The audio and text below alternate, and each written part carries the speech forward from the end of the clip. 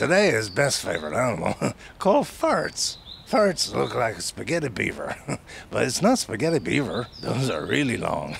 It's more like a cat version of a hot dog, or like a stretch limousine mouse. Anyway, there's two kinds of farts. One is people keep as pet. It's very useful. If you have too much straws, they eat it for you. Or they can check your house for safeties on top of straw. Other kind of fart is outdoor kind. Isn't dangerous. Maybe because it tried too hard, or it get lost in holes. So always check your holes. Maybe you'll find a fart. It's best animal.